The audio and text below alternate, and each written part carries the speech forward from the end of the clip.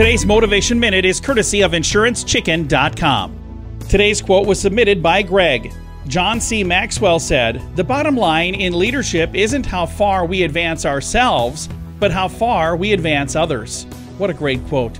I worked with a guy who was really good at many things, but he was not a very good manager.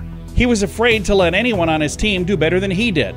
So he may not have even known he was doing it, but he kept people from growing too much.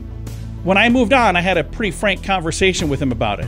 I did it out of love, but I was a little more direct than I may have been if I was actually staying there.